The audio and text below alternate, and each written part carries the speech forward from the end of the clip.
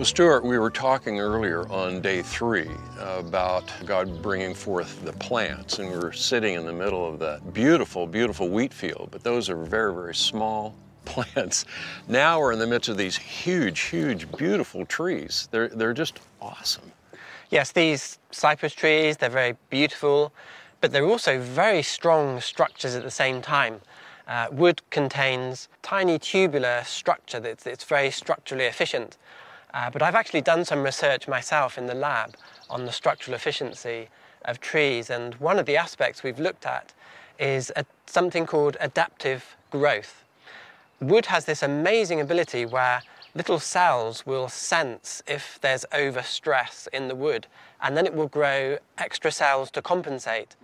So for example, on these cypress trees, you can see these webs that curve in near the roots that make it very strong.